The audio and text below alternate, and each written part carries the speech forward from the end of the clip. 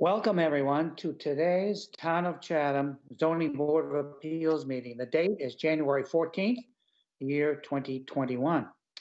The meeting is being recorded and will be available shortly hereafter for scheduled and on-demand viewing on any smartphone or tablet device. If anyone else is recording the meeting, please let us know.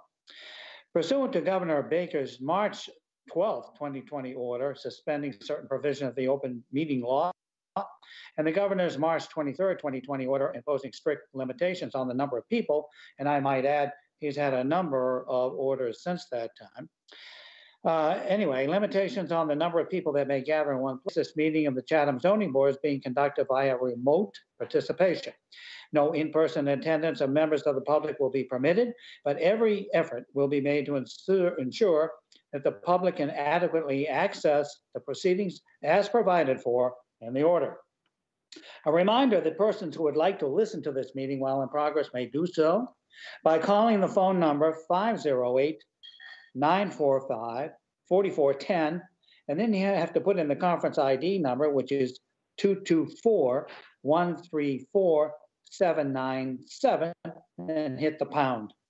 Despite our best efforts, we may not be able to provide for real-time access, and we will post a record of this meeting on the town's website as soon as possible. We'll now have a roll call of all members present to authorize this in-person meeting. So I will start with Paul, and should everyone please give me your full name. Paul? This is Paul Semple. I authorize the meeting and vote yes. Dave Veach. David H. Veach, vote yes. Buck. This is James Upson. I vote yes. Dave Thompson.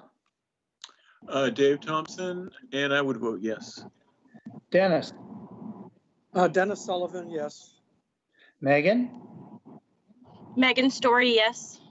And I am David S. Nixon, and I vote yes. I'm going to ask that any citizens or non-board members participating in the call via the phone only give us their name and the last 4 digits of their phone number for identification purposes. All hearing notices today will be read by Sarah B. Clark. Sarah is the PPO for the town. That's the Principal Permitting Officer. She's also the Secretary of our board, as well as the Chatham Historic Business District Commission. After the hearing notice is read, then we will have a presentation either by the individual who brought it forth or by a representative. When that has completed, I would ask for anybody in the audience who wishes to speak in favor to do so, and to do that, you would notify by raising your hand on the screen so that Sarah can pick you up and let us know that you wish to speak. I would then read any and all letters received by the board. We would then ask for anybody against the appeal or the application who wishes to speak or ask a question about it to do so. Again, you would do so by putting your hand up so Sarah can see you. We would then, if necessary, have rebuttal testimony.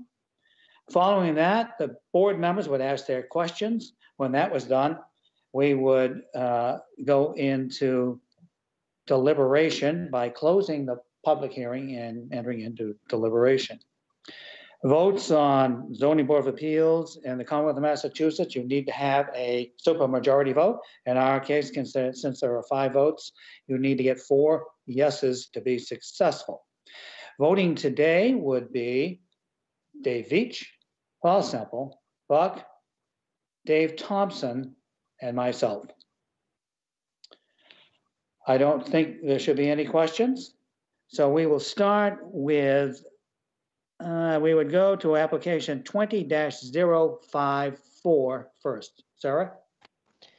Application number 20-054, Bobby Joe, Pippin Art, and Randy Art, care of James M. Norcross, Esquire, P.O. Box 707, Chatham, Mass. 02633. Owner of property located at 26 Hardings Beach Road, also shown on the Town of Chatham's Assessor's Map 9C, Block 47, Lot 1C. The applicant seeks to install a fence within the Conservancy District. The proposed fencing is allowed by special permit under Section 4A3A of the protective bylaw. The lot contains 22,422 square feet in the R20 zoning district. A special permit is required under Mass General Law, Chapter 40A, Section 9, and Section 8D2B of the Chatham Protective Bylaw. This was continued from September 24th and November 19th of 2020. I have in my hand a letter. This is dated January 11th. It is from James Norcross from the law offices of Riley and Norcross. He writes, on behalf of my clients, I'm writing to request a continuance of the hearing currently scheduled for January 14th until your February 25th meeting. The notice of intent application pending with the Conservation Commission has been continued until February 10th. And my clients would like to complete the process with the Conservation Commission prior to a hearing with the ZBA. Thank you for your consideration. Please let me know if you need any additional info. Does anybody have any questions or any comments on this? If so, please speak. Okay, then I take that to be affirmative and moving on. So I would ask Paul for a motion, please. This is Paul Semple. I'll move to grant the continuance to February 25, 2021. David Veach seconds. Okay, we'll take the vote now. Dave Veach, Veach votes yes. Paul, Semple votes yes. Buck, Buck votes yes. Dave Thompson, Dave Thompson votes yes. and I vote yes, that's unanimous. And we'll go on to the next application, Sarah, which is 20-082. Application number 20-082, Goodrich Chatham Realty Trust, care of Michael D. Ford Esquire, P.O. Box 485, West Harwich, Mass. 02645.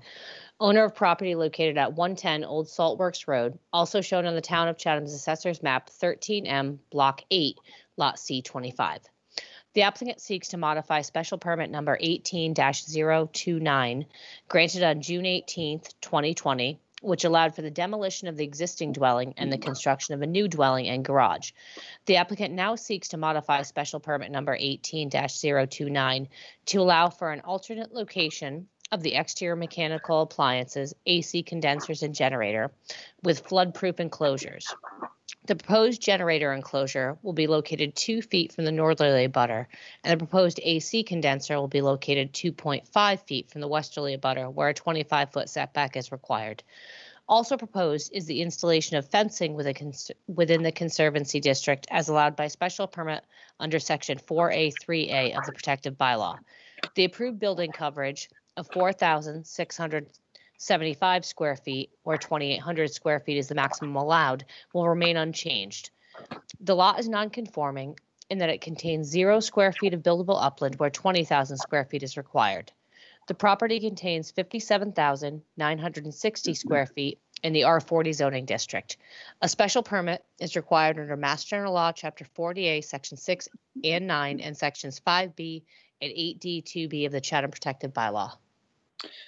Mr. Ford, the floor is yours. I'm not too sure which Mr. Ford we have today, but the floor is yours. Sure. Thank you, Mr. Chairman. It's Mike Ford here this afternoon representing Goodrich Realty Trust. Mr. Chairman, notwithstanding the length of the legal ad, this is really more of a housekeeping petition, I would respectfully suggest. What we're doing is seeking the board's permission to move the location of the existing generator and its enclosure from the northeasterly corner of the lot. It currently straddles the V-zone line, and the majority of it is in the velocity zone. And we're moving it out of the velocity zone to another area along the abutter setback. Why are we here for that? We're here for that because currently that is 5.6 feet, that generator, off of the abutter's lot line. In the new location, the enclosure will be just 2 feet off the abutter's lot line. And so it's a change in a non-conforming structure and therefore needs a relief under VV. The other thing that we're doing is on the westerly boundary, just to the west of the house that's under construction, there are two AC compressor units currently. And we're seeking to move those. They're 2 feet off the abutters lot line right now. We're seeking to move them a half foot farther away from the lot line and enclose them with a flood-proofing enclosure. The reason we're taking the step to use flood-proof enclosures around both the generator and the AC units is that otherwise they would need to be elevated. And in elevating them, they would be up, the compressors would be up, so they'd be able to be seen over the top of the fence that runs along the common lot line between the abutter to the west and this property. And my client is going to the extent of flood-proofing them instead, so they don't have to be raised up to that height. The generator as well is not being raised up, but is rather being enclosed in an enclosure as well. And therefore that will be hidden from view behind the fence on the abutter's lot line where it's 2 feet off. I should have noted, Mr. Chairman, the line on which the generator abuts is a vacant lot, not developable, owned by a neighborhood association. There is no house on that lot that is adjacent to the generator where we'll be within 2 feet of the lot line. So those are the two areas where we need the non-conforming relief. We're also here to get an extension of fence within the Conservancy District. Currently, the property is virtually surrounded by existing fence, except for an area just to the left of the driveway as you come in, and to the right of the driveway. There's a driveway gate that's proposed. It was proposed on the prior plan. It's being moved a little bit farther out towards the road, and there's fencing proposed on either side of it, and fencing along the abutter's lot line where the generator is going. And that's so the generator will now be behind that fence. All other areas of the lot currently have a fence around the perimeter. We're changing some of the existing chain link fence and existing picket fence to a 4-foot high picket fence with 6 gaps between the strips, which is for conservation purposes so that wildlife can move through. So it is that fencing, Mr. Chairman, that triggers the second portion of the request because it's located within the Conservancy District. That's the extent of what we're looking for on the lot. Everything else stays the same. This was authorized as a replacement home. You may recall, you were on the board when it was. This lot has had extensive flooding, and the new house that's being built is being built up on pilings. And thus, that flooding history is the reason for these flood-proof vaults around the compressor and around the generator. Happy to take questions. Sean Riley, the site engineer, is also on the line, Mr. Chairman, if there are questions regarding the site plan. Would you please go through the findings that you came up with? Absolutely. So with respect to findings, adequacy of size of the site, including but not limited to maximum lot or building coverage. This lot is over 57,000 square feet, but given the fact that it now, given changes in floodplain, it doesn't have any buildable upland as indicated in the ad, even though it's a generous sized lot. Notwithstanding, the generator is being moved out of the velocity zone. The mechanical units are being flood proofed, and the fencing is simply allowing the rest of the lot where it isn't to be enclosed. So with respect to that first finding, I think the lot is of sufficient size to take care of the proposed mechanicals and fence. Compatibility, the size of the structure with neighboring properties. What we've tried to do, rather than elevating the mechanicals, which the current permit allows us to do, is to keep them at ground level and to put the floodproofing around them. That way they're not being seen outside of the premises itself, given the 6-foot fences that block them on either side. Extended proposed increase in non-conforming nature. We have the generator enclosure is actually getting 3.6 feet closer to butter setback than where the generator and its enclosure is now in the V zone. Again, however, that lot that it's getting closer to is a neighborhood lot. It's not developed, it's vacant, and it's not proposed to be developed. Suitability of the site, including but not limited to impact on neighboring properties. We don't believe we will have any negative impacts on neighboring properties given the way that the mechanicals will be treated with floodproof enclosures rather than elevating them. Impact of scale, siting, mass, and neighborhood visual character. Same thing, the client's gone to great lengths to floodproof the mechanicals as opposed to elevating them up farther. I don't believe that items 6, 7, 8, 9, and 10 are applicable, Mr. Chairman, in this case. That would be my findings. Okay, thank you very much. I would now ask for anyone in the audience who wishes to speak in favor of this application to please indicate to Sarah that you would like to speak.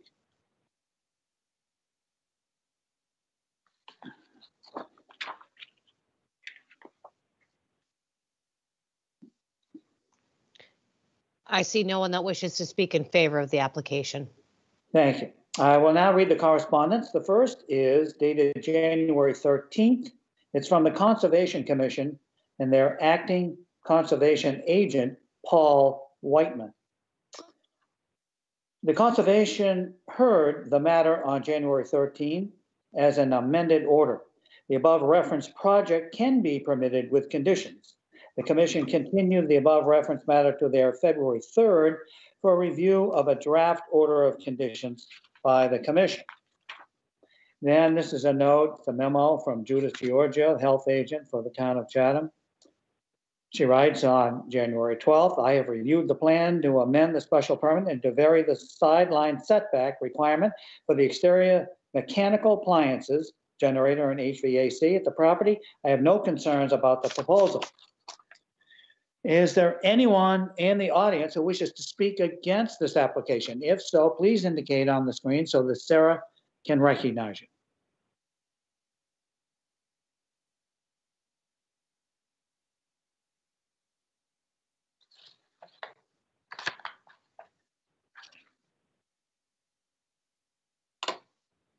I see no one that wishes to speak in opposition. Okay, then questions from the board. Let's start with Dennis. Do you have any questions? Dennis Sullivan, no, I have no questions. Megan? Megan Story, I have no questions. Dave Thompson? Mr. Ford was kind enough to describe the flood-resistant enclosures. I have no more questions. Buck? I have one question about the fence. Attorney Ford, in the northeast corner, it says existing 6-foot stockade fence to be repaired or replaced. And it looks like or doesn't look like, it is in the VE zone. And that's what you're asking permission to put a 6-foot stockade fence in a VE zone? Yeah, the fence is already there, Mr. Upson, and the client does have dogs, and that does allow them to be kept within the yard itself. And the Conservation Commission is allowing, we believe will allow, in the order of conditions that's being proposed, the fence in that area. Thank you. Paul, do you have any questions? This is Paul Semple. I have no questions. Dave Veach? David Veach. I'm curious, and perhaps this question might go to Sean Riley. So in closing the mechanicals, is there any possible magnifying of the noise that, or is it mitigated by having concrete walls around? Yes, we had discussed that at length as part of the design, and actually the noise will be directed above the units rather than out to the sides of the units. So we actually think that it's going to muffle any of the potential. Those units aren't very loud anyway, but any of the sound that would come from them. Okay, great, thank you. That's all I have, Dave. Okay, Sean, this is Dave Nixon. Speaking about the enclosures, the vaults, are there tops on these vaults or are they open? No, they are open. They are. So if the water rises to 6 feet or whatever it might be, then they'll be flooded, correct? So if the water rises up to any elevation below elevation 12, which is approximately 6 feet above the ground, Mhm. the vault will be dry. If we happen to get a storm event that is more than a foot above the anticipated 100-year storm, then they would be inundated. But anything short of that, they'd stay dry. They've been designed to withstand any buoyancy forces should they be submerged up to all the way up to the top of the walls. Okay. Okay, thank you very much. Okay, Paul, I think we would entertain a motion to go into deliberation. Yes, this is Paul Semple. I'll move to close the hearing and move into deliberations. David Veach seconds. Okay, we'll vote on that. Dave Veach, Veach votes yes. Paul, Semple votes yes. Buck, Buck votes yes. Dave Thompson, Dave Thompson votes yes. and I vote yes. Okay, let's start with Megan. I have no issue with it. It seems like they've done their homework and it is a perfectly reasonable request in my opinion. Dave Thompson. I agree with Megan. I see nothing wrong with going along with this. Buck. Well, unfortunately, I don't go along with what's said so far. I think a while back at 27 Little Beach, we had a 6-foot stockade fence that several of the members were concerned about in a I believe it was an AE flood zone, and in this particular case, it's in VE. Now, I know that we don't go on precedents, but that discussion and that argument that we had there stuck in my mind, and I can't support this. Paul. This is Paul Semple. It seems to me that the advantage we have in this situation is that we're moving from a VE zone to an AE zone with a lot of these components. And we're sort of taking a bad situation and making it better. If we had our druthers, we probably wouldn't have a house there at all, but the house pre-exists all of our operations. I don't think I have a problem with the stockade fence, assuming that conservation is going to approve it. Dave Veach. Yes, I'm in agreement with Paul on this. Definitely, I think it's an improvement to have what they're presenting with respect to the mechanicals, and it's going to be much better. And there's a stockade fence there already, and so I see this somewhat differently than the issue on Little Beach with respect to the stockade fence. So I don't see any substantial detriment to the neighborhood with any of this. So I can approve. Okay, thank you. Dennis? Yes, Dennis Sullivan, I would agree with Paul and Dave Veach. My only issue is I wonder if this is going to be the type of construction that we're going to be seeing in Chatham in the future. It's going to be interesting. Okay, and from my perspective, I hear what Buck says, but to me, that was a different situation in that where that fence was going to go, and there isn't one there now, is surrounded by homes, et cetera. And I was concerned about them breaking loose and doing damage and being an impediment, which I don't see that at this particular location. So, Paul, I think we need a motion. And here we have really two different things. I think I would like to separate them and we'll have two separate votes. One about the AC condensers and the generator, and the second about the fence. All right, this is Paul Semple. I'll move to approve the request for a proposed relocation of the generator, mechanical units, and enclosures as not being substantially more detrimental to the neighborhood than existing non-conforming generator of mechanicals on the property. David Veach, second. Okay, we'll vote on that. Dave Veach, Veach votes yes. Paul, Sample votes yes. Buck, Buck votes yes. Dave Thompson, Dave Thompson votes yes. and I vote yes. That's a unanimous vote. Okay, Paul, a motion on the fence.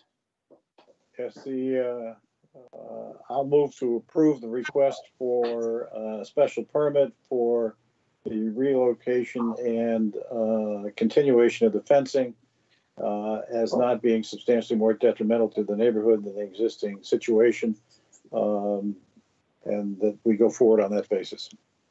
And David Veach seconds that. Okay, we will vote on that. Dave Veach, Veach votes yes.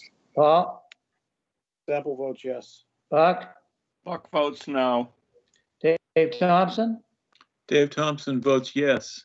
and I vote yes. So that passes 4-1. Thank you very much, Mr. Ford. Thank you, Mr. Chairman and members. Okay, Sarah, 20-083. Application number 20-083, Eric and Trish Lindberg, care of Rick Roy, 123A Queen Anne Road, Harwich, Mass. 02645, owner of property located at 25 Harbor Hill, also shown on the Town of Chatham's Assessor's Map 11A, Block 22, Lot C2. The applicant seeks a waiver as allowed under Section 7B12D for the additional land area requirement for a one-bedroom guest unit, which is part of the principal dwelling and is occupied by a member of the immediate family. The existing dwelling and proposed addition comply with the required setbacks and building coverage. The existing building coverage is 2,232 square feet, 5.5%, and the proposed building coverage is 3,208 square feet, 7.9%, where 10% is the maximum allowed. The lot contains 40,500 square feet in the R40 zoning district. A special permit is required under Mass General Law, Chapter 40A, Section 9, and Section 8D2B of the Chatham Protective Bylaw. Do we have Mr. Roy with us? You do have Mr. Roy here. Can you hear me? We sure can. Well, good afternoon, ladies and gentlemen. I'm here representing the Lindbergs. The Eric Lindberg and Trish are having Eric's parents reside with them in this dwelling, and they have been going through the design process, and we finally came to an agreement. It was a little bit of a tough battle with the parents because they're selling and have sold their house down in Connecticut, and they're moving to a smaller environment. So we finally got to the point where we came up with this plan. Again, as stated by Sarah, we are seeking the relief from the land requirement based upon the fact that we'll have a dwelling that has 2 kitchens in it, so it constitutes basically 2 dwellings. But as far as the site is concerned, and I'll run quickly through the 10 criteria, okay? The adequacy of the size of the site, obviously, we're not over on site coverage, and we do not encroach into a setback. It's a fairly large lot. The only nonconformity, it's, certainly capable, it's compatibility to the neighborhood. I built a lot of places down in this neighborhood, so I know that it fits in with the neighborhood, and have done similar type additions to houses in the neighborhood, increasing the size, not necessarily making in-laws apartments. Like I say, the increase in the nonconformity, we're not increasing a nonconformity. We don't have any other than the relief from the size of the lot relative to the second dwelling. Suitability of the site is fine. The impact of the scale is fine. Adequacy of the septic system, we are applying to the Board of Health for IA technology because the addition of the bedroom puts them over their bedroom count, but based upon the bylaws and the rules and regulations for the Board of Health, that should be able to be had without too much trouble. impact of traffic, it's his parents moving into the house, noise and litter. I don't believe that there's any problem there. And there's certainly plenty of utilities for the area. The interesting part about the site is that it sort of sits down in a hole from Harbor Hill Road, so it certainly isn't going to look ominous from that section. And it's covered with plenty of vegetation, so I think that this is an approvable project, and I'll be happy to answer any questions that the board members have. Thank you very much. Is there anyone in the audience who would like to speak in favor of this application? If so, please indicate on the screen so that Sarah can recognize you.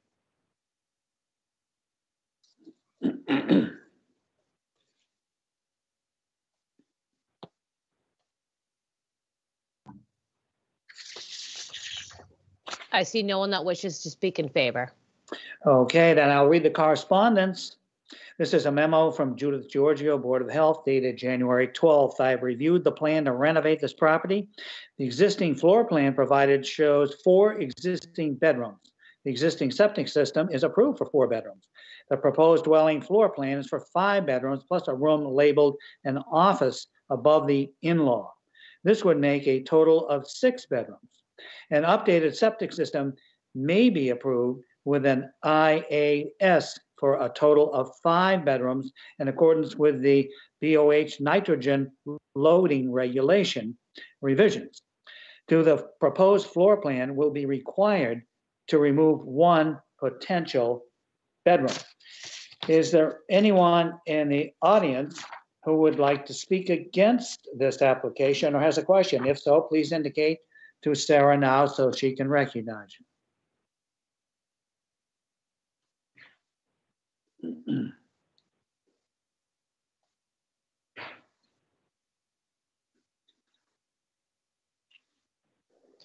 I see no one that wishes to speak in opposition or has a specific question. Okay, we'll have questions from the board. We'll start with Dave Thompson. Thank you. Dave Thompson has no questions, sir. Buck. Buck has no questions. Paul. This is Paul Semple. Rick, what's your thought about dealing with the bedrooms? Well, I did not know that this is what the letter said, okay, but, okay, I can tell you that I will be able to take care of that with Judy because it's traditional that if there is an open railing to the living area down below, that the office area will not be construed as a bedroom because it cannot be made private. I have a little bit of confidence in that because I was on the Board of Health when we wrote the nitrogen loading regulations, and I know that that's the reason we wrote them that way. So I'm sure that I can work that out with Judy by, going over the plan with her. She may not be interpreting the fact that the office area is open to the family room down below. Okay, that's the only question I had. Thank you. Dave Veach. I have no questions, Dave. Thank you. Dennis. Dennis Sullivan, I have no questions. Megan. Megan Story, I have no questions. And I have none. So a motion from Paul, please. This is Paul Semple. I'll move to close the hearing and move into deliberations. David Veach seconds. All right, voting on that. Dave Veach. Veach votes yes. Paul.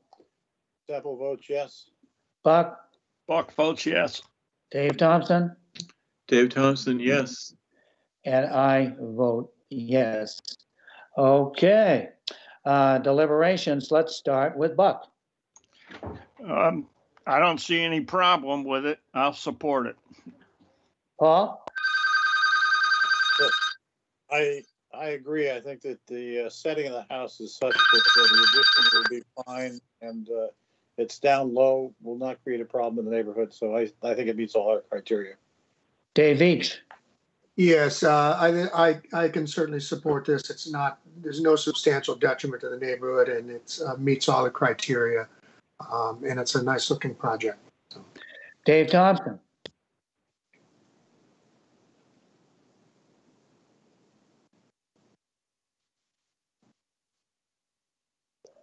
Mr. Thompson? Okay, we can come back to him. Megan? I'm sorry. Yes, really? I'm sorry. I would vote yes on this. There's no problem at all. Megan, I would also vote yes if I were voting. Dennis? Yes, Dennis Sullivan, it's a nice project, fits in the neighborhood. If I were voting, I would certainly vote in favor of it. Yes, I don't see any reason that we would think this would be substantially more detrimental to the neighborhood. So I would vote yes also. Okay, before we go into that, is there any reason for conditions? Paul, what do you think of conditions? The usual ones or none or more? Well, there seems to be plenty of room on site for containing any of the construction equipment and so forth, and you would need to going down the hill there to get to the location. I guess the question is there any impact on construction during the summertime? And it seems as if most of the houses are pretty far away from each other there. Rick, can I ask you when you plan for construction of this project, should it be approved? Next fall.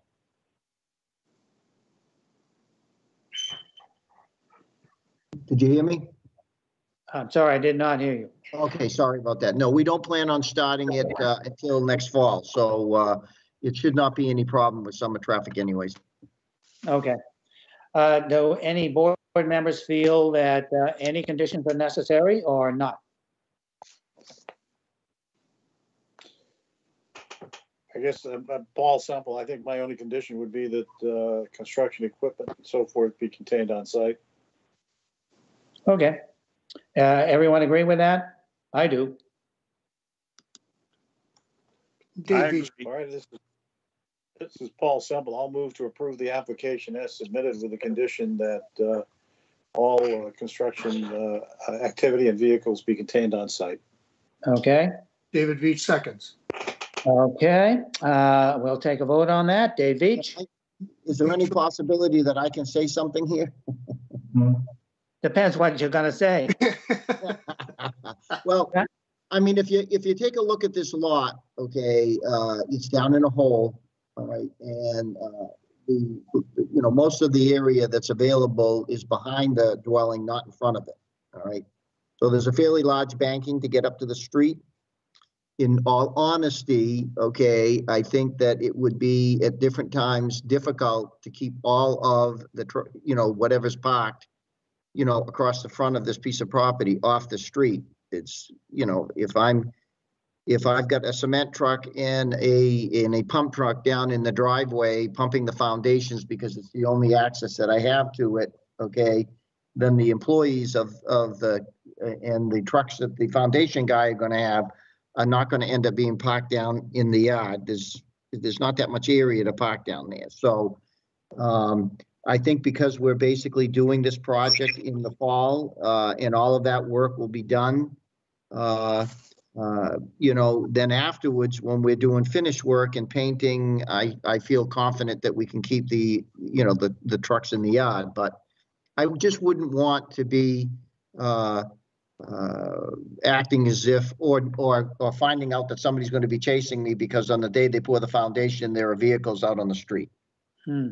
Well, Rick, this project, when I looked at it from Mooncusser's Lane, convinced me it's a good project, you can't see and all that. But I thought to myself, if I was Rick Roy, I'd take this fence down from Mooncusser's Lane. That's the way to get in there for the project, as opposed to going down that driveway. Is that something that's going to happen? I hadn't given that a thought, because there's probably vegetation along the side of Mooncusser's Lane in front of the fence. If the neighbors don't object to us doing that, because that vegetation may not be on, the Lindbergh's land, so I'll have to take a look at it. Certainly, I think that's doable for sure. Okay. I just, I'm an honest guy, so I just was throwing it out there so that you would understand, okay, that there's a substantial amount of property that you can't park on between the street and the dwelling because of the steepness of the banking. That's all. Okay, well, I wouldn't want to see anything parked on Mooncusser's Lane. I mean, that's a real narrow road. Yeah, exactly. So, I mean, basically the idea is that I think the time of the year that the project is being done is certainly conducive to, not being that much traffic down there. Hopefully COVID will be gone and people will be able to go home and take their kids to college or whatever the story is. And so, some of the population will dissipate as it has done in the past, but who knows? So anyways, whatever you feel is what you have to do. We'll work within it. I just wanted to throw it out there. Okay. Rick, Yep. this is Paul Semple. I had one question for Rick. I wonder whether if we put a time frame for staying on the property. In other words, would it be appropriate to say that within the first 6 weeks or something of starting the project, they would not have to be on the property, but that thereafter, when the foundation and so forth is done, that they would be? Yeah, that certainly would be helpful. Okay, so if that's the compromise that makes everybody feel happy, that's much better than not being able to do it at all. What would be the appropriate time frame then? Well, 6 weeks is a good time frame. I mean, basically, what's a little bit difficult is just getting boom trucks and form trucks and cement trucks, jammed all on the property at the same time. Once you get beyond that, it gets a little bit easier. The trucks are smaller, they make a delivery and they leave, so that would be good. If you have to condition it, that would be a good time frame. Well, yeah, Paul, I think that's a great idea myself. All right. Well, let me move to approve the application as submitted with the condition that construction activity and vehicles would be contained on site after the first 6 weeks of construction start. David Veach seconds that. Okay, then we'll vote on the whole package. Dave Veach? Veach votes yes. Paul? Semple votes yes. Buck? Buck votes yes. Dave Thompson? Dave Thompson votes yes. And I vote yes. That's a unanimous vote. Thank you very much, Mr. Roy. Thank you very much. Have a good day. Okay, Sarah, we go on to 20-070. Application number 20-070, Hydrangea Properties LLC, care of William F. Riley Esquire, P.O. Box 707, Chatham, Mass. 02633. Owner of property located at 63 Cross Street, also shown on the Town of Chatham's Assessors Map 15D, Block 95, Lot 67. The applicant seeks to enlarge, extend, or change a non-conforming dwelling on a conforming lot via the construction of additions. The existing dwelling and proposed additions conform to the road and abutter setbacks requirements. The existing building coverage is 3,358 square feet, and the proposed building coverage is 4,377 square feet, where 2,900 square feet is the maximum allowed. The lot contains 22,639 square feet in the R20 zoning district.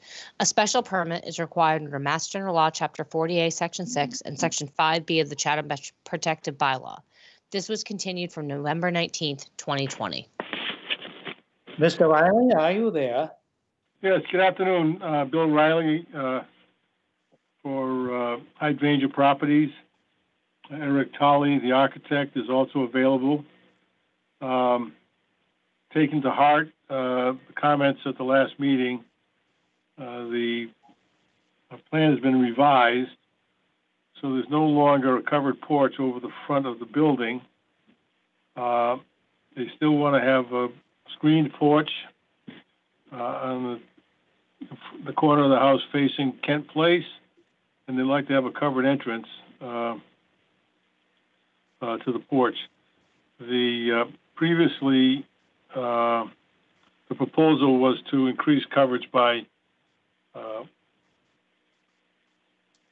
1,000 square feet, and because of the reductions, they're no longer, now they're only asking for an increase in coverage of 500 square feet, more or less. You've lost my site plan here, but I know that it's about 3,800 square feet now, as opposed to the 4,377 square feet they were had previously proposed. Yeah, I think Sarah has the exact number. Do you, Sarah? The exact number of proposed building coverage is 3,802 square feet. Okay. Go ahead, Mr. Riley. Yeah, well, so anyway, the design that Eric had for the porches, I think is very much in keeping with the design of the structure. They're also proposing a small addition on the southwest corner where there would be they wanted to have a mud room at the entrance to the house there, and I think that the concerns that the commission members, the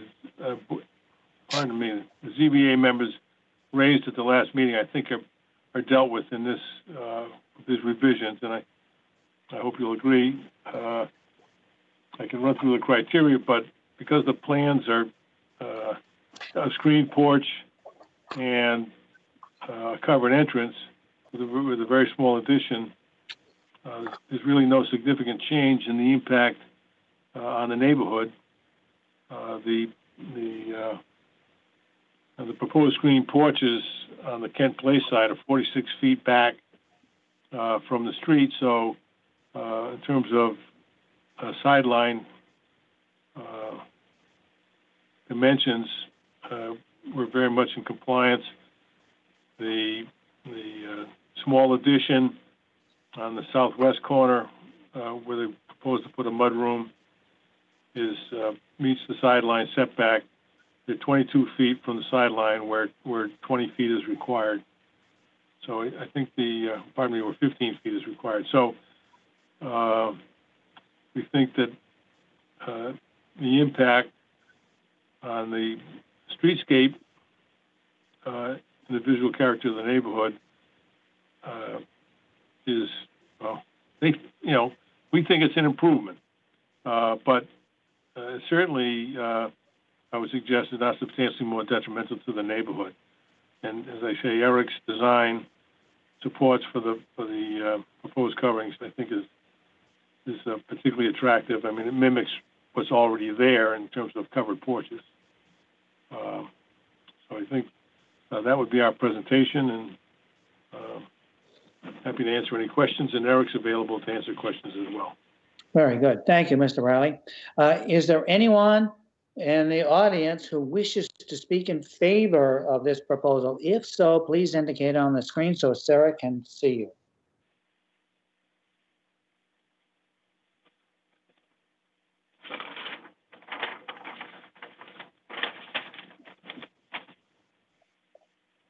I see no one that wishes to speak in favor of the proposal. Okay, thank you. So the correspondence consists of a letter. This is from Michelle Clark, and it's dated December 7th.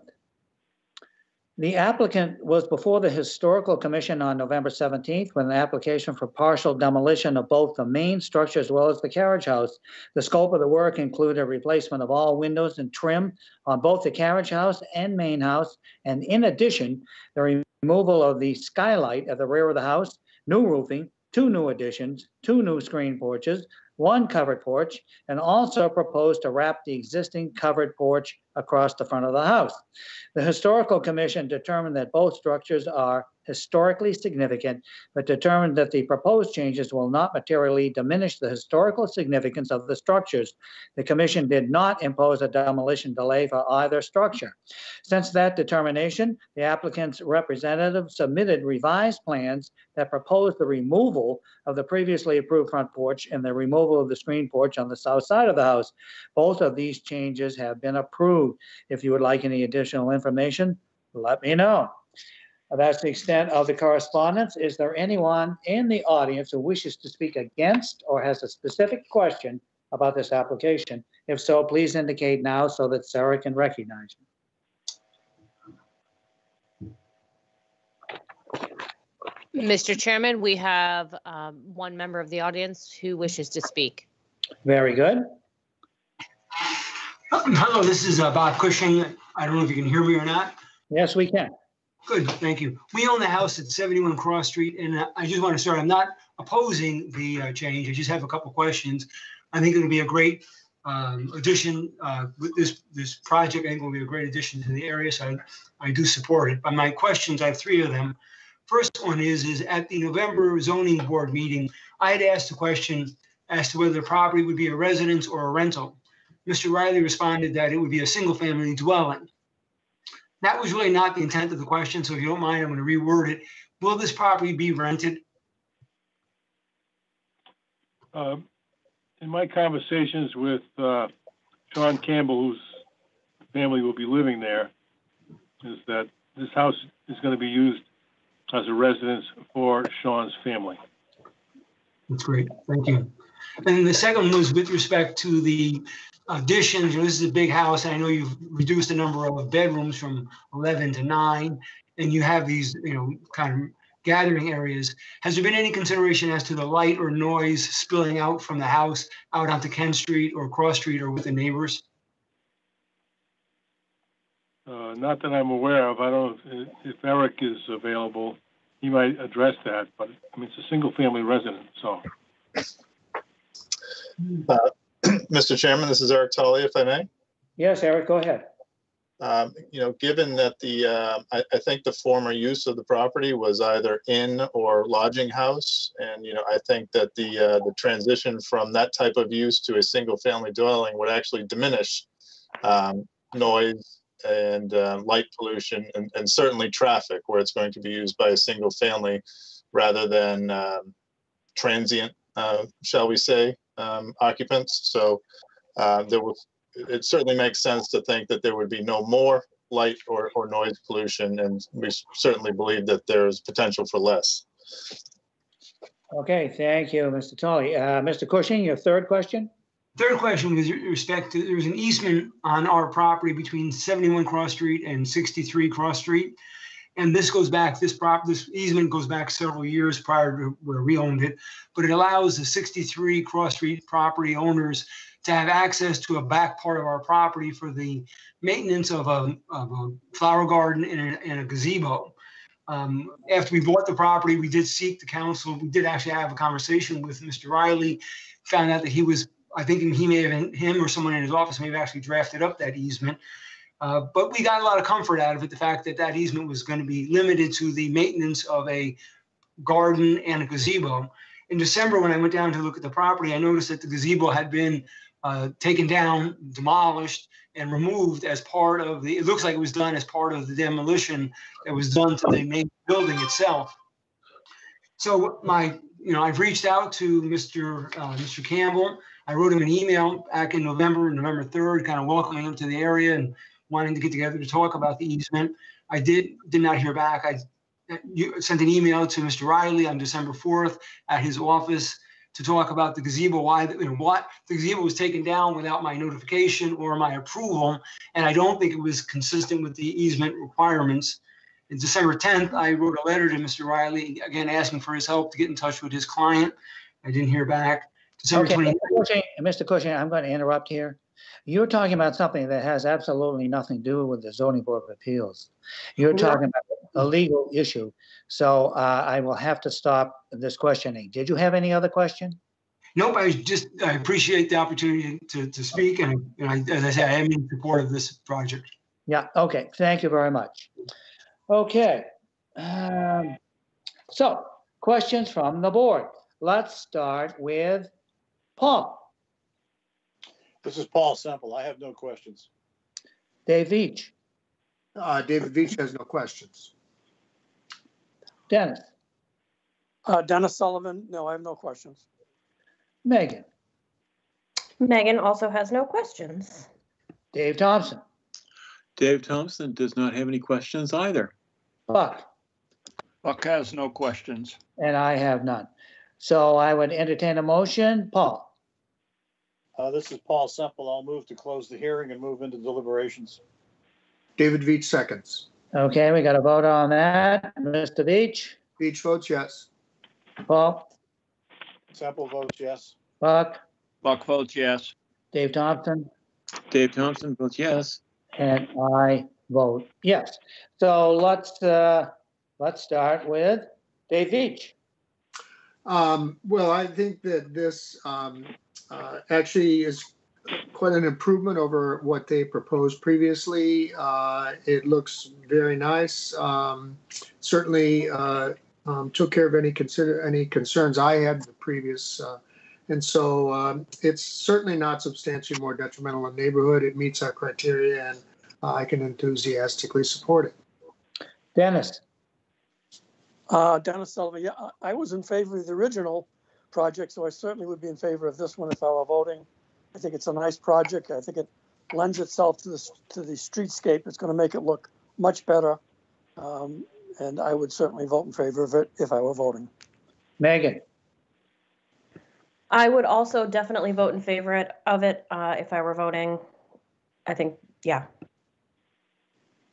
Dave Thompson.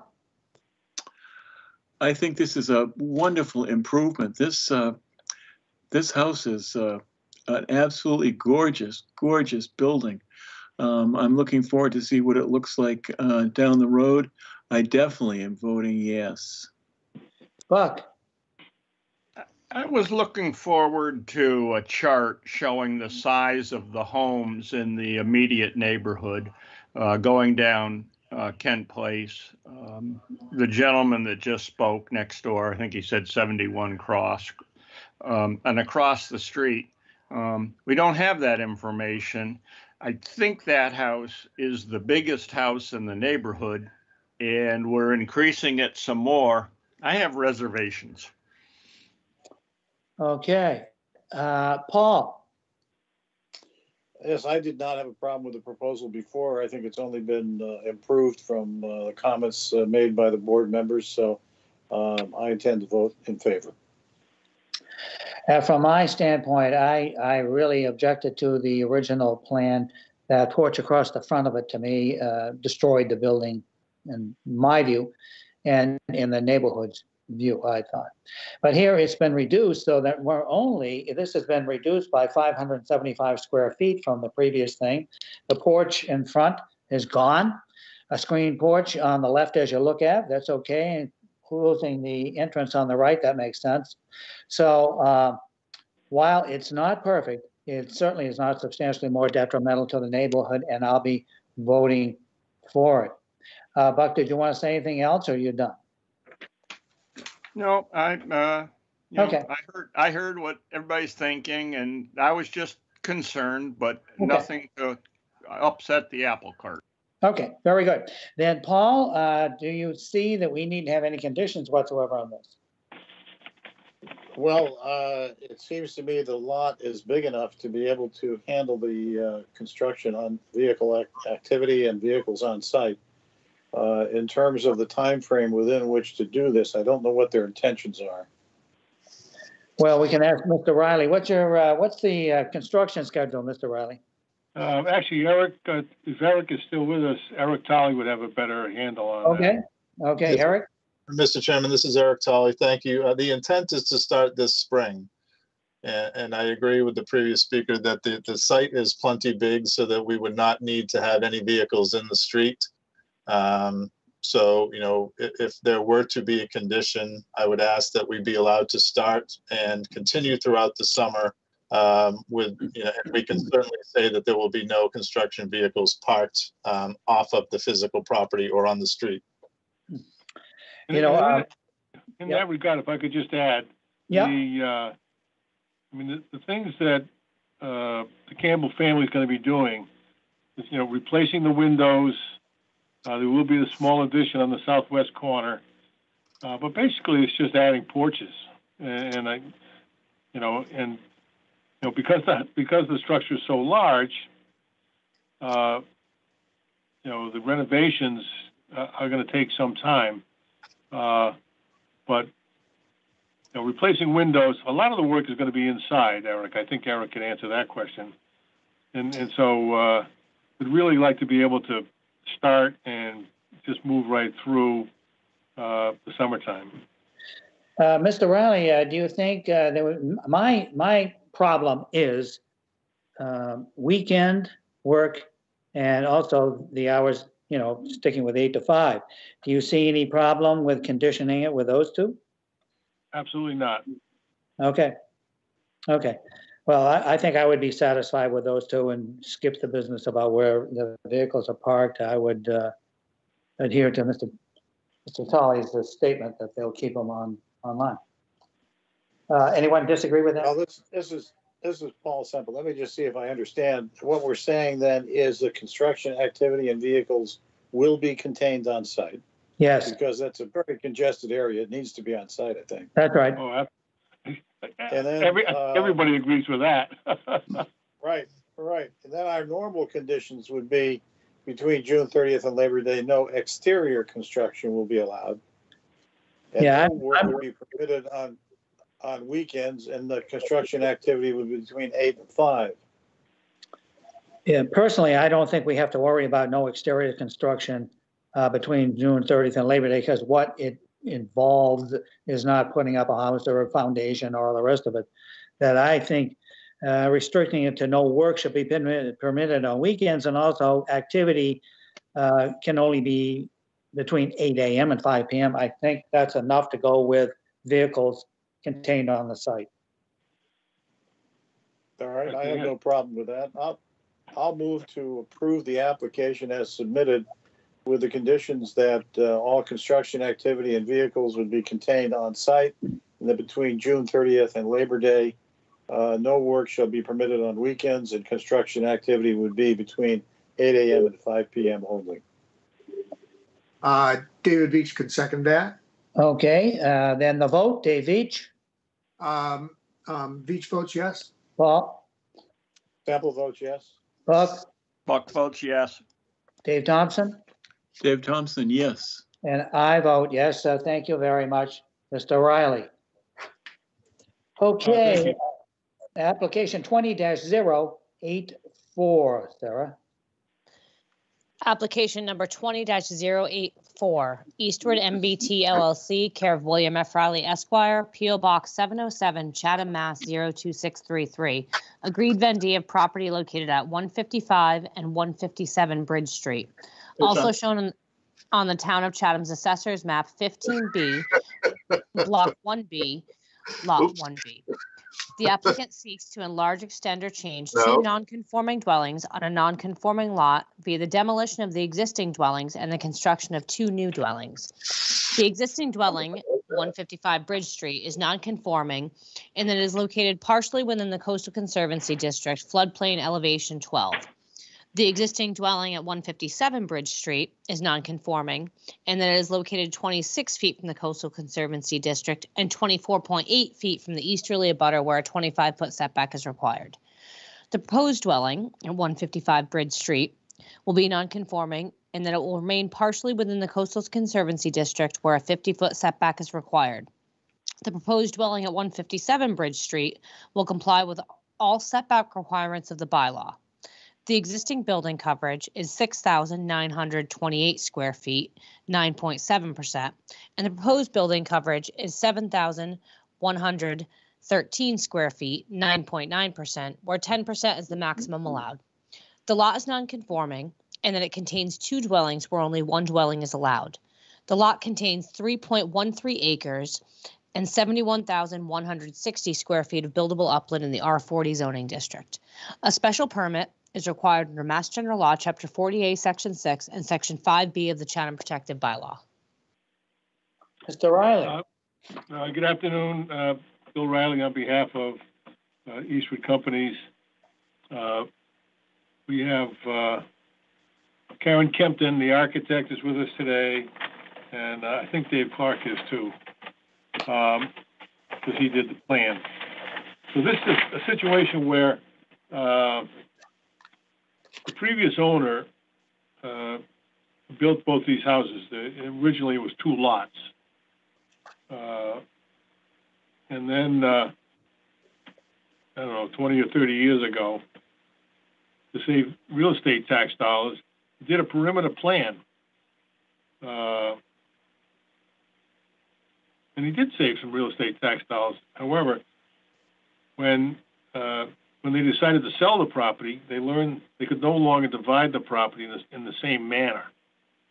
So, so we're proposing to have both these residences on a single lot. Ultimately, they'll be held in a condominium form of ownership. So the goal was to pull the buildings back, to move them, away from the coastal resource areas, but to build two appropriate homes in a beautiful setting. They're both, far off from the road,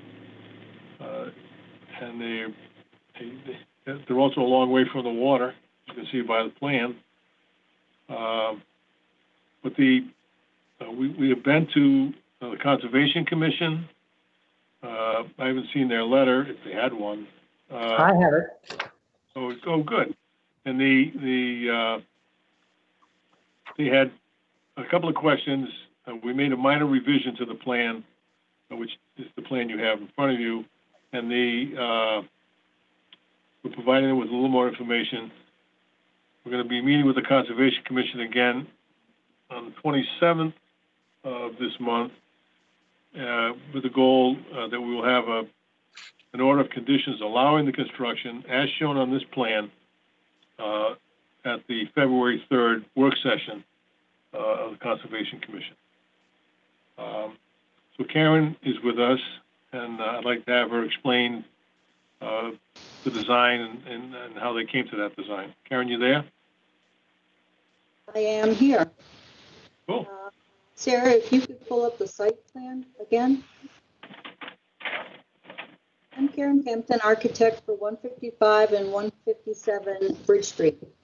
We started this project last summer by having a team meeting at the property. The team consisted of David Clark, Teresa Sprague, the folks at Eastward, Bill Riley, and myself. And we studied the best use for both houses, taking into account grading, location of invasive species, and setbacks from the top of bank. We agreed that 155, which is the house on the left, should be located at the point of the property for views of Mitchell River, the drawbridge, and the harbor beyond. We also wanted to move the house out of the 0 to 50 setback from the top of bank. So the proposed house has slid back 80 feet from the existing footprint. By moving it back, we were able to rise above the floodplain contour, which is beneficial to both the house and to the surrounding environment. By moving the footprint of the house back, we believe that it is also less prominent from Bridge Street and opens up the promontory to the north side views of Mitchell River. For both houses, we knew we needed 3-car garages.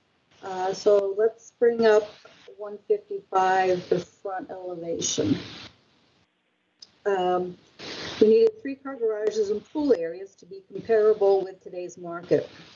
And the area of a 3-car garage does use up quite a bit of building coverage, but we have disguised it by having the garage doors face away from the street and into the private entries ports of both houses. We think that the visible rear elevation of 155, if we could go to, is an attractive facade that is broken up by gambrel wings, balconies, decks, and screen porch. We could look at the rear elevation, scroll down. So this is visible from Bridge Street. It is set back, but we think it's an interesting and attractive elevation. All those gambrel gables are in different planes, and the roof lines are broken up by the dormers and the gambrels and the drop-down screen porch roof line. We are 2 feet below the allowed ridge height, yet the gambrel gable wings give a verticality to the structure that breaks up the massing. While the house has 5,700 square feet of living space on the first and second floors, we feel that the L-shaped home is reduced in scale by the intersecting roof lines and separated individual dormers for the second floor space. So if we go back to the front elevation, you can see that the second floor space is really just in a couple of dormers and in the gambrel gables. So if we go to the house plan for 157 Bridge Street, it is a traditional full cape with a center dormer. Although the entry to the house does face Bridge Street, the garage doors of the 3-car garage face away from the public view and into the circular courtyard. This house has 4,600 square feet of living space. It has the traditional feel from the front entry with its L-shaped footprint and second floor space in the stepped-in dormer. The views from the rear of the house look north over Mitchell River. The house is moved back from the original footprint by 50 feet and is totally out of the 0 to 50 setback to the top of bank. The ridge height is 25 feet, which is 4 feet below the allowed ridge height. And the entrance to both houses, if we can go back to the site plan, are separated 120 linear feet from each other. So the driveways are separated so that it does feel like two private areas to get into these homes. They both have long private drives, and both houses are over 100 feet back from Bridge Street. We hope that you like these two distinct styles of homes, one a gambrel and one a traditional cape, both tucked back from Bridge Street and moved further back from the bank of Mitchell River and the Promontory Point. Although large in living space for comfortable living on waterfront properties, these are both reduced in visual mass and scale by the location on the property, their L-shaped footprints, and second floor space hidden in dormers. That's it. I'd be happy to answer any questions. Thank you, Karen. Mr. Chairman, I can run through the criteria. Please do. All right, so adequacy of the size of the site, including but not limited to maximum lot or building coverage.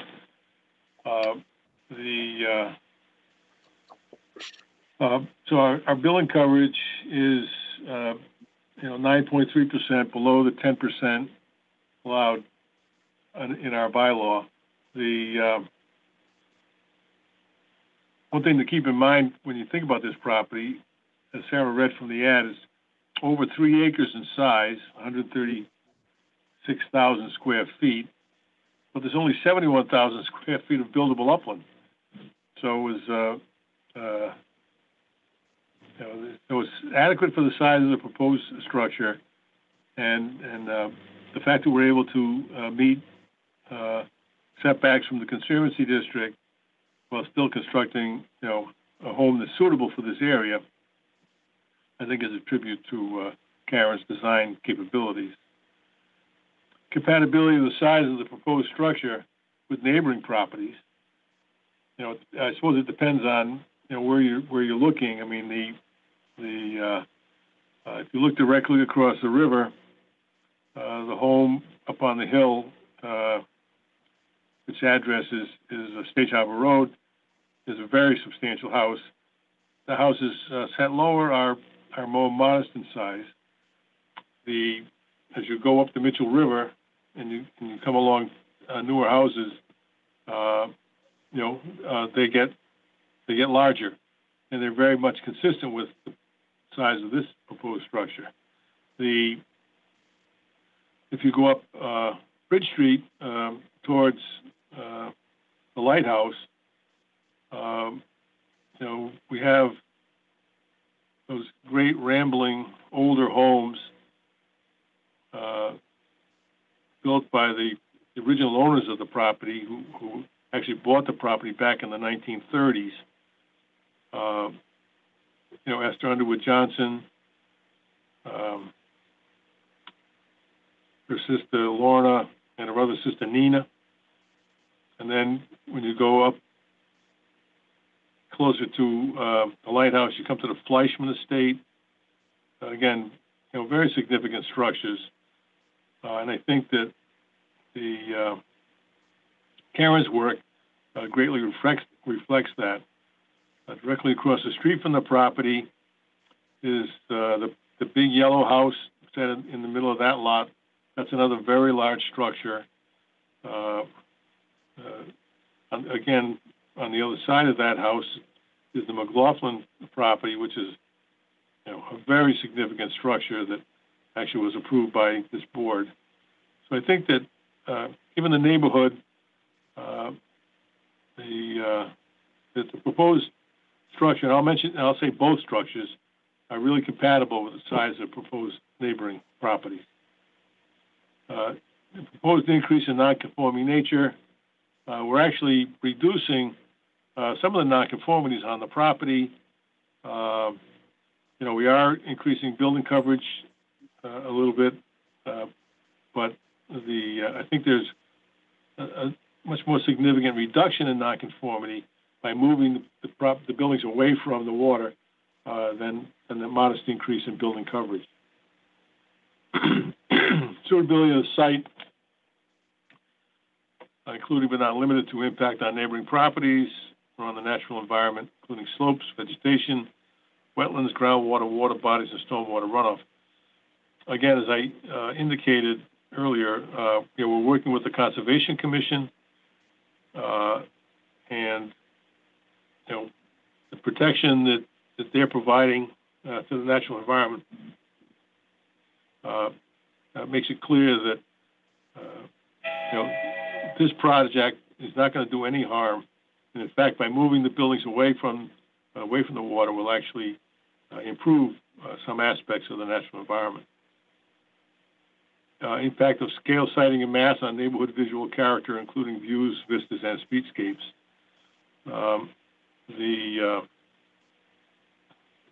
As we have learned from Peter Acton, the great kayaker, on his kayaking reward, the view from the water is important, and here, the structures will be substantially back from the water. It's a lot of vegetation.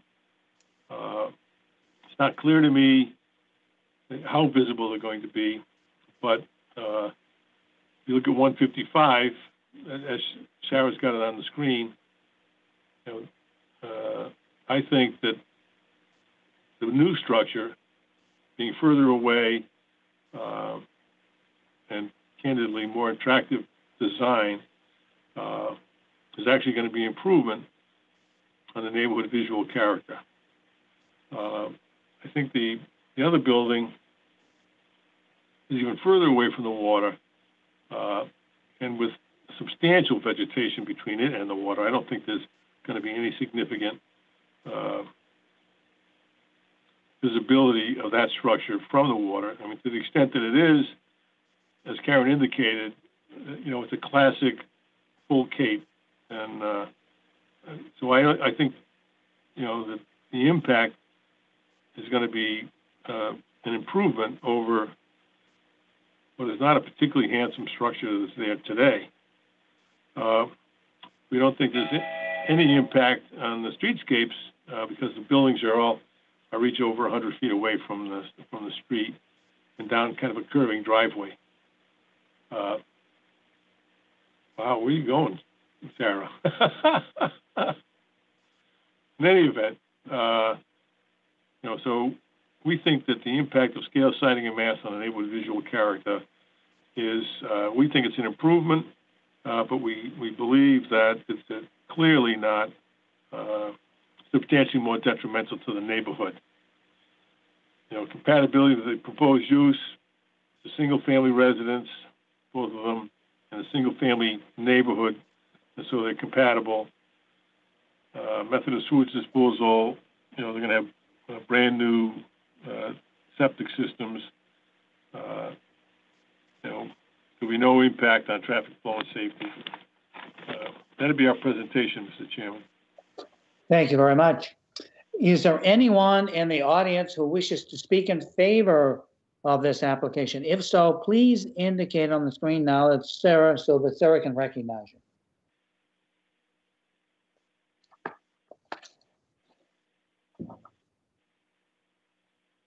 I see no one that wishes to speak in favor of the application. Okay, I'll read the correspondence. First, we have a memo. This is from Judith Giorgio, Health Agent, Board of Health, Town of Chatham. She writes on January 12th, I've reviewed the plan to demo and rebuild the dwellings. The lot can support the proposed 9 bedrooms in accordance with the Board of Health nitrogen loading regulation. The new dwelling at number 157 on the western side of the property appears to encroach on the existing septic system, which may require construction of a new system. The property on the eastern side, number 155, has a septic system that was built for an existing 3-bedroom dwelling and will require upgrade to accommodate the new dwelling. New septic systems will require review to determine setbacks to coastal banks are met. Then we have a letter. This is dated January 13th. It is from the Conservation Commission, and specifically the acting conservation agent, Paul Whiteman.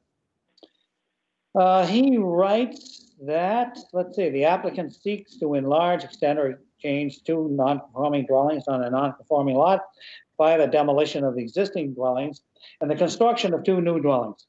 The existing dwelling, 155 Bridge, is non-conforming in that it is located partially within the Coastal Conservancy District floodplain elevation 12.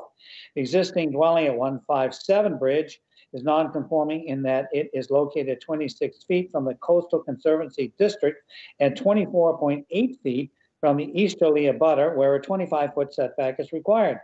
The proposed dwelling at 155 will be non-conforming in that it will remain partially within the Coastal Conservancy District, where a 50-foot setback is required. The proposed dwelling at 157 will comply with all setback requirements of the bylaw. The existing building coverage is 6928, which is 9.7%, and the proposed building coverage is going to be 9.9%, where 10% of this is the max. The lot is non-conforming, and then it contains 2 dwellings where only 1 dwelling is allowed. Lot contains so on and so forth. The above reference matter was continued to January 27th for further deliberations.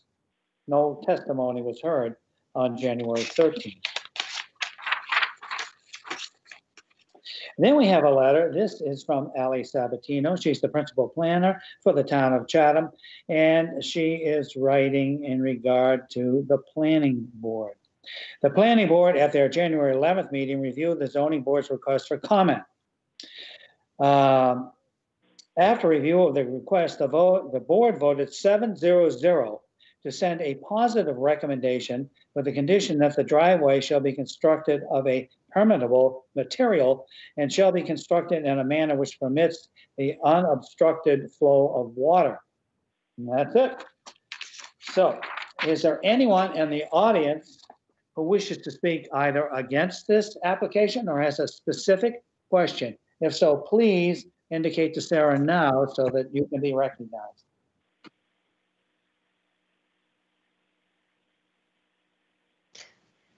We have no one in the audience that wishes to speak in opposition or has a specific question. Okay, then we'll have questions from the board. Let's start. Mr. Chairman, before you go there, with regard to the comments by Ally Sabatino, our presentation to the planning board, you may recall that when the driveway is in the Conservancy District, they are requested to opine on that. And we have 311 square feet of the semicircular drive right there in front of it that's in the Conservancy District. So we had to go have a chat with them, which we were happy to do. And what we reported to them was that the circle and the apron going into the garages would be most likely shell or gravel, something like that, permeable in any event. But the long drive coming in most likely would be paved. We don't know, but I just want to make sure that we don't end up with a condition that says the entire driveway has to be permeable. So, I mean, their jurisdiction is only that 311 square feet. And, we plan on doing, either shell or gravel, so it would be permeable in any event. But we'd like the ability to have the rest of it paved. Okay, thank you, Mr. Riley. Questions from the board? Dave Veach. I have no questions, Dave. Thank you. Paul. This is Paul Semple. I have no questions. Buck. Well, I kind of have a comment. I felt kind of left out with Karen's presentation, which sounded excellent, but I could only hear part of it. It seemed to fade in and out. I don't know what the problem was. I wish it was I could have heard the whole thing. That's my comment. Dave Thompson. Thank you. I have no questions for Bill. Actually, I do have one question. Bill, are you going to keep the tennis court? No. Thank you. No more questions. Megan? I don't have any questions. Dennis? Yeah, Dennis, I just have one question to Bill Riley. When you condo this lot, is that going to have any effect on the sideline requirements? No. I didn't think so, but. Yeah, no, I mean, there won't be any interior lines to be set back from.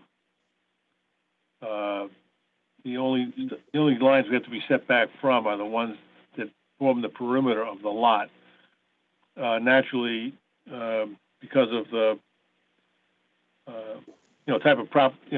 type of ornament we anticipate here, the homes will be further apart than required by Chatham sideline setback requirements if there were a line between the two buildings.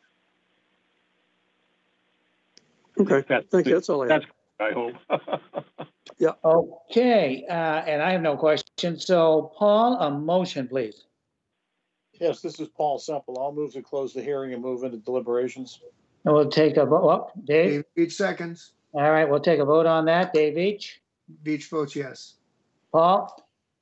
Semple votes yes. Buck? Buck votes yes. Dave Thompson? Dave Thompson votes yes. And I vote yes. Okay. Deliberations. Let's start with Paul. Well, this is Paul Semple. It's quite a piece of property there. There's a lot of room on it, and I think there is enough room to accommodate the size of the houses that are involved here. And they are substantially not seen from the road or, I think, substantially from the water.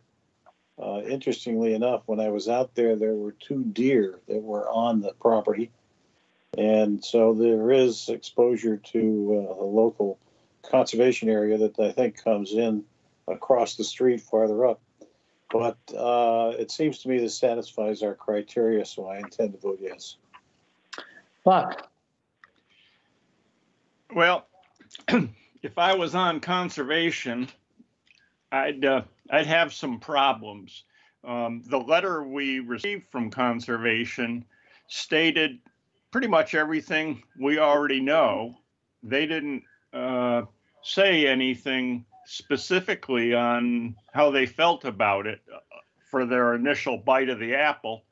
It looks to me that the big house on the west side is still with the pool and the patio and a majority of the house, 75% of it is still within the conservancy district. And I can understand that that would be a reasonable solution, but they have 71,000, almost 2 acres of land that's outside of the conservancy district that could clearly hold 2 houses. Their current design kind of uses a lot of driveway to eat up a lot of the building space. I really would like to hear conservation's final, we'll say, input before being asked to make a decision on this application. Okay. Mr. Chairman. Yes. Mr. Chairman, just if I could try to help Buck out here. I mean, part of the problem with the report that was read today is that there's been a change in staff over at the Conservation Commission. And Callie Harper has left, and Paul Whiteman is filling in. And so, as you can tell, Paul's letter basically copied the ad that Sarah had already read today. But I can report to you that we had a meeting with them. They had a couple of questions that we have to provide additional information for coming up on the 27th. But there were no significant concerns, or whatever concerns they had were addressed by David Clark, who was present. I don't know if he's here with us today or not. But the idea and what we talked about at that last meeting was we continue to the 27th for just sort of a little cleanup, and then it's going to go to the February 3rd work session to write the order of conditions to allow the buildings to be constructed as they're on this plan. So I don't know if that makes you feel any better, Buck, but that's what happened. Mr. Chair? Yes, Buck. So in our 10 criteria, maybe I'm doing it wrong, but I don't see where there's a lot of about addressing whether it's in the conservancy, developing in the conservancy district or developing in the area that's outside of the conservancy district. And so I can understand and appreciate that we probably meet the 10 criteria. But the fact that you have almost 2 acres of land that's buildable, that's outside of the conservancy, I think that's a major issue that if conservation doesn't address it, I'm still uncomfortable. And I think Bill made a good comment. Attorney Riley made a good comment that they're way backlogged and they're busy. And so maybe that would be the reason for that answer. But I still have a problem with so much of the development being left in the conservancy district when there's plenty of buildable land. I would hope some of the other members would feel the same way. Bill or Karen, did you want to respond to Buck's issue? I'll be happy to. When we discuss these things with the Conservation Commission, one of the things we do is we start with, what do you have now? And so I don't know if you can expand the plan a little bit, Sarah, or not, but the right now, 155, which is the left-hand house, is entirely in the Conservancy District. And so when we pull back from the Conservancy District, the Conservation Commission generally thinks that's a good thing. In addition, so we're pulling it back. We still have a little bit in the Conservancy District, but we'll pull it back. Now, the value of the property is the ability to look at the Mitchell River and look up into the Mill Pond and look back towards Stage Harbor. And so if we put the house up by the road, we lose a very significant part of the value. And so when we deal with the Conservation Commission, they say, well, what are you going to give us? Well, we have an extensive invasive plant mitigation plan, and we're taking out invasive growth, which dominates the shoreline, and we're putting in native plantings. And so when the Conservation Commission considers the fact that A, we're moving the buildings back, and we are providing, mitigation from all the invasive plants, they take that and they weigh it in a balance, and they say, okay, we think we can approve this because, given everything, the proposal is an improvement. Now, they're not saying it's perfect, which is what Buck wants, and I don't blame you, Buck, but, so we balance these things off when when you have a property of it's a very significant value. And so we want to get some views. We want to provide improvement to the environmental aspects of the property. And that's how we work with the Conservation Commission. As Buck might recall, we used to do that with him. So anyway, so that would be our further presentation. I don't know if Karen wants to say anything. Mr. Chair. Yeah. I listened to that and I had two comments. One is all they had to move it was 5 feet towards the road and it would have been an improvement. But that doesn't justify the fact that it probably could have been moved 100 feet and getting out of the Conservancy District. It's like a little bit of improvement doesn't justify it as approvable. And I don't know how to, I think I've been, I don't know how to address this value thing. I don't know where value of the property comes into our jurisdiction, but I don't think it's there. I raised that under deliberations for other members of the board to sit there and contemplate. Okay. Mr. Chairman, one final comment. Yes. The town of Chatham has made the Conservancy District concomitant with the floodplain, pretty much. And so when we talk about the Conservancy District, we're not talking about wetland. We're talking about an area that's all upland vegetation. So what are we protecting? The idea of building something there, the only risk involved is the possibility that someday there might be a flood that might actually touch this structure. The value, the conservation value, the conservancy value that this property is getting because of the extensive invasive removal improves food source, habitat, and the quality of vegetation is going to go up 100%. And so the fact that Buck wants everybody to live on the street with the house, right up alongside the street, doesn't change the fact that we're providing huge value, conservation value to this property. Mr. Chair. Oh, okay. We got to move on here, Buck. Okay, thank you. Yep.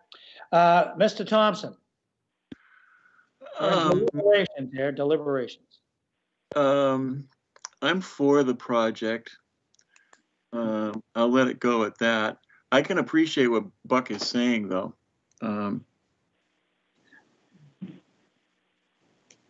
I'll let it go at that. Okay, Megan. I am for the project. I will say, and I don't think that this is particularly pertinent to what we deal with or purview, but I don't love the fact that you can redraw the lines of your property to save on property taxes, and then when it's time to sell it, recoup the entire value because you can condo the property. Something about that just doesn't sit well with me. But that being said, in this particular instance, I think there is suitable land and it's not more detrimental to the neighborhood to have these 2 units. I have a problem with that. Okay. Dennis. Dennis Sullivan, yeah, I think it's a very nice project. versus what's there, it certainly is not more detrimental to the neighborhood. I think it's a wonderful improvement, and if I were voting, I certainly would vote in favor of it. Dave Veach. I'm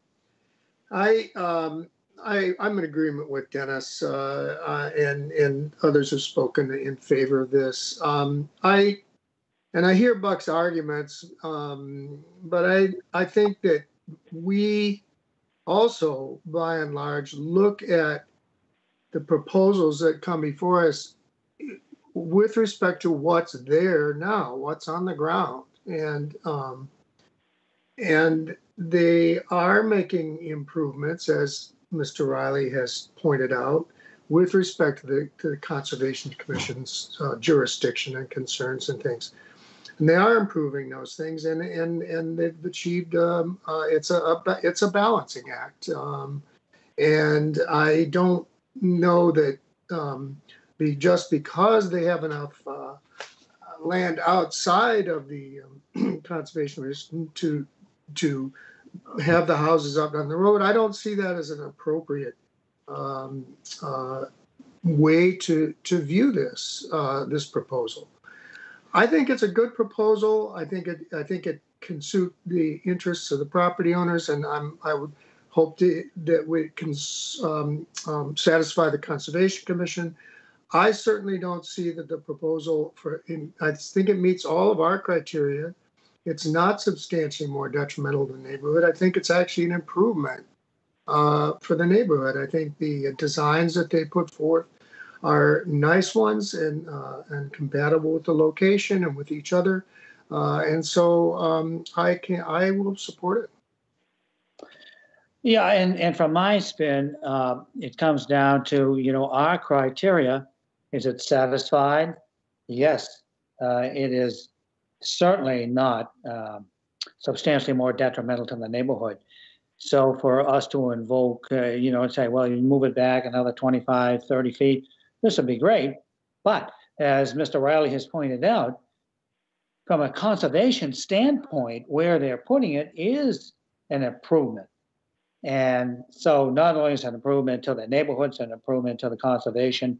So for us to hold it up because it could go someplace else, I just don't see that we should do that, or that that's our purview to do it. So, Buck, you wanted to put in a last word, I believe, so please do. I'll hold my ground and we'll vote. Okay, very good. Mr. Chair? Yes. If you will, anyone that may potentially vote in opposition, if they could please provide specific reasons for us to be able to put in our decision letter as to what specific criteria they're voting in opposition to, I would appreciate that. Very good. Yeah, that's always true, not just in this case, but it's always true. So, Paul, let's talk about conditions, and I'll go first, but this particular applicant, we've had some difficulties in the past with parking and that sort of thing and all that. So that I would think, even though where it is, we would want to have all of our usual conditions enforced. How do you feel? Well, I take it that the concept is that the construction will start as soon as they can get their approvals and get moving on it. Is that correct, Bill? That's correct. I mean, I haven't spoken directly with them as to their schedule, but and they would like to get going, and I think that I can appreciate the chairman's concerns, but we've never been involved in a lot of this size. It provides the buffer to neighboring properties into the street, and so I think that the summer prohibition is not appropriate. There's plenty of room on the property to keep all the vehicles, and happy to have the no weekend and 8 to 5. Well, it seems to me that there is an awful lot of room on the property, so that clearly everything can be contained on site. Have the prior problems with Eastward been in that area? Yes. And also, Paul, if you look at this project, you're talking 1.5 to 2 years before both of these things are done. I mean, we're talking a long period of time. Yep. Well, how about other members? How do you feel about conditions? Dave Veach, what do you think? Well, I think I think that we certainly would have our condition about vehicles contained on the site, because we don't want them parking on the pavement up in front there where the fishermen like to park and shellfish, et cetera. So I think we want to have that condition. It is a pretty sizable lot. I think that I think in this case, and it is going to take time to do this, but if we constrain the activity during the summer, that's just going to lengthen it. So I think that I think your suggestion, Dave, the last time about hours of construction in the summer is a good one if we are going to allow it. And so I think that that's a good, to apply that in this situation would be enough for me. So you would not include no exterior construction? No, I would just put the hours that you suggested, 8 to 5, and no work on the weekends, and leave it at that. And also everything on site. Yeah. I just would like to say that I would agree. I think there are very few lots in town that you can do construction in the summer and contain everything. This is a large lot, and so if we can, I mean, again, I was not present if there were previous issues. I was not on the board at that time, but I do feel like we should, if it's at all possible, we should allow people to work in the summer. And in this particular case, I think there's enough space to do that. So, but you would agree, Megan, with all vehicles parked on the site, no work on weekends, and 8 to 5? Absolutely. Yeah, okay. Absolutely. Right. I just wouldn't do a no summer, exterior construction. Okay. Bob, Paul. Mr. Chair, I have no comment. Okay.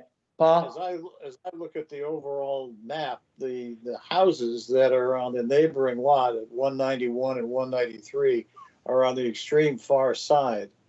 And the only other house that's involved here is the one at 190, which is across the street. So we're really quite a distance away from construction activity. Okay. So you'd go along with those 3 issues and not worry about exterior construction, is that correct? Yes, that's correct. Okay. All right. Dennis, Dave Thompson, do you two have any thoughts on it? Yeah, Dennis, I would agree with what has just been said. I mean, it's a pretty unique lot considering the size, and I certainly don't have any problem with summer construction. Okay. Dave Thompson?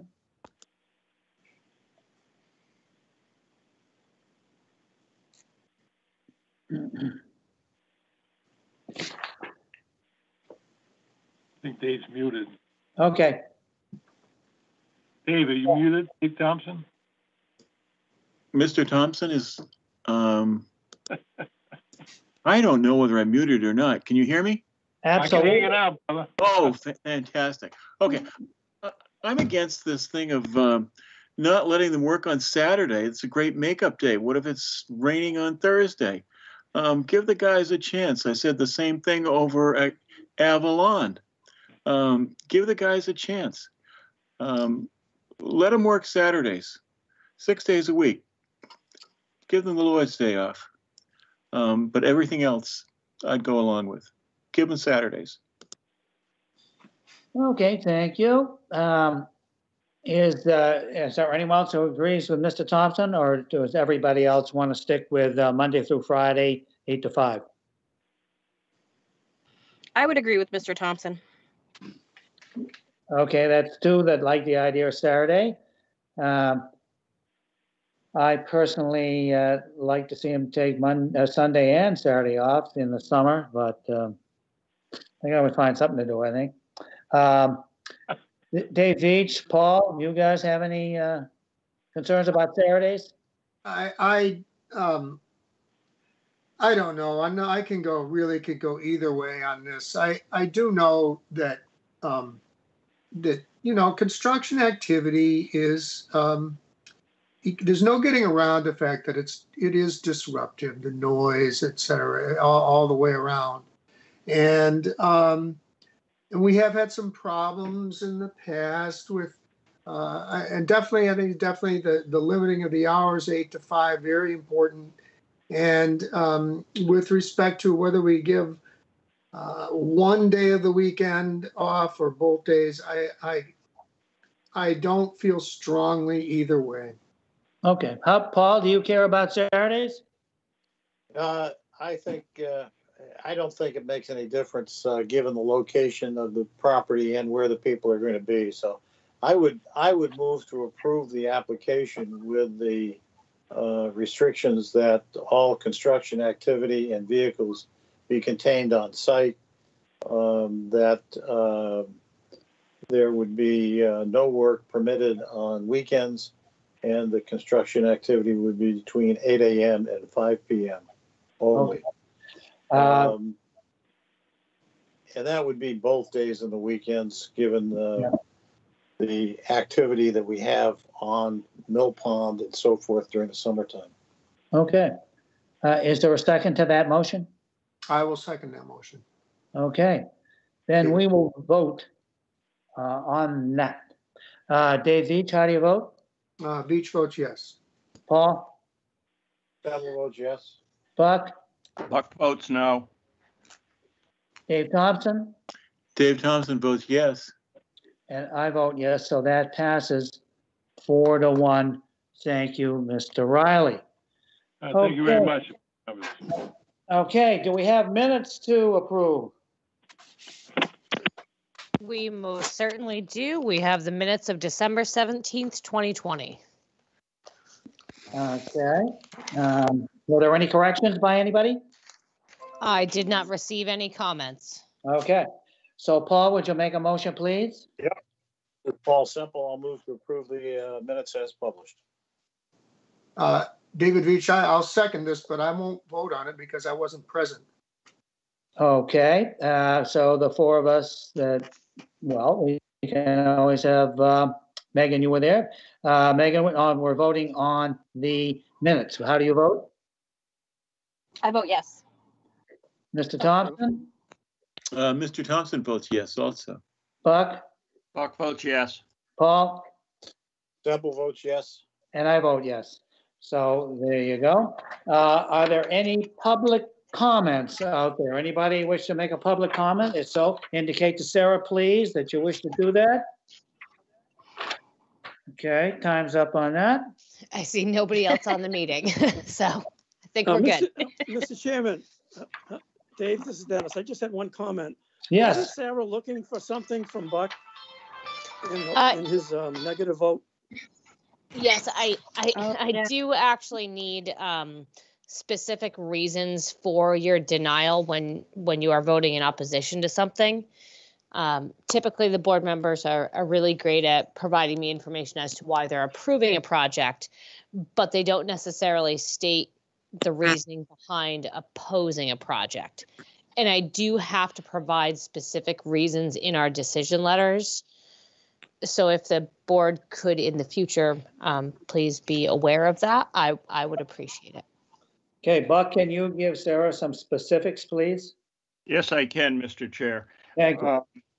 But my first concern is that the house, I agree, is an improvement, but in my mind, it could have been done even a little bit more. I thought there was 2 acres of land, or 1.8. I think that the driveways could have been shortened, and it's really just the house on the west side. If they shortened the driveway, they could have moved it, I guess, 20, 30. I don't have a scale, but they could have pulled the development out of the Conservancy District. I believe the wording in the bylaw says the criteria that's listed, the 10 points, are at a minimum. You're allowed, I believe, or at least the way I read it, that you're allowed to add additional criteria. And my concern is we could reduce the development in the Conservancy District and use some of the more of the buildable upland. And I still think the houses would be 100 feet from the street. It's not like we're putting them on the curb, but those are my comments. Okay, Okay. so my understanding, Mr. Upson, is based on Mass General Law and our specific criteria under Section 5B. You have concerns regarding the natural environment. Just trying to flip to this page real quick. Give me 1 second. You have concerns about the suitability of the site, including but not limited to impact on neighboring properties or the natural environment, including slopes, vegetations, wetlands, groundwater, water bodies, or stormwater runoff.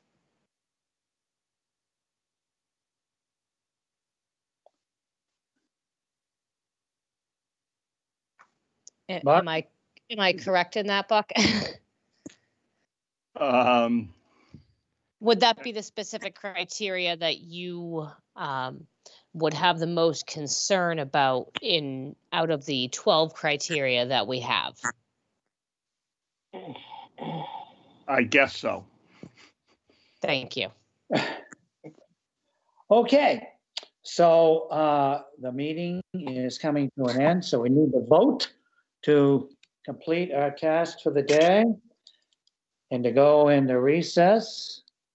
So, rather adjourn. Dave Veach? Veach votes yes. Paul? Semple votes yes. Buck? Buck votes yes. Dave Thompson? Dave Thompson votes yes. Megan? Megan votes yes. Dennis? Sullivan votes yes.